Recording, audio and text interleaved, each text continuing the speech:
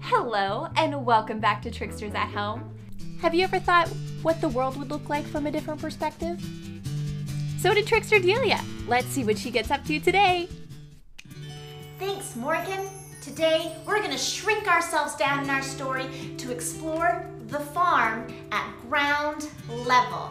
If you're going to follow along, you're going to need a chair.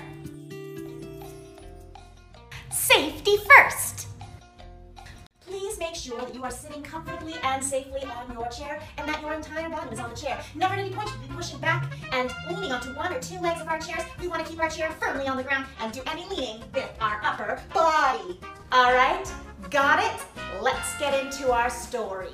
Okay, we're going to shrink ourselves down to get to see what life is like for our friends, the chicken. All right, here we go. We've got our control panel for shrinking down. Hit the button.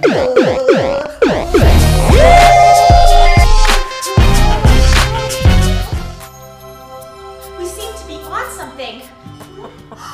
It's a chicken. All right, friends, let's ride our chicken around the farm. Oh, hiya, pigs.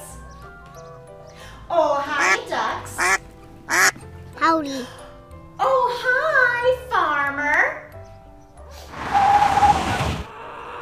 Oh, no. Huh? It's a fox.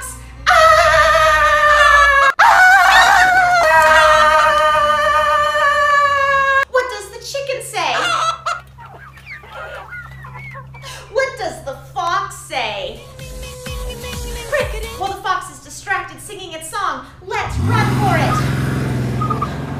Quick, go, go, go.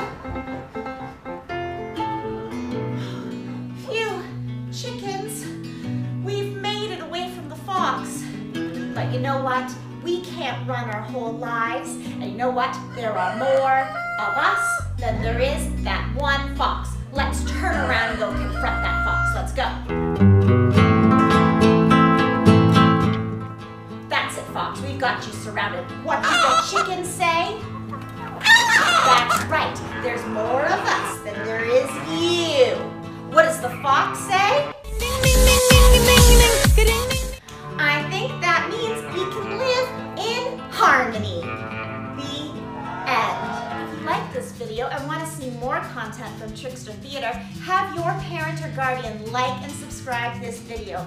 Or teachers, feel free to like and subscribe, and there will be more great video content for your class.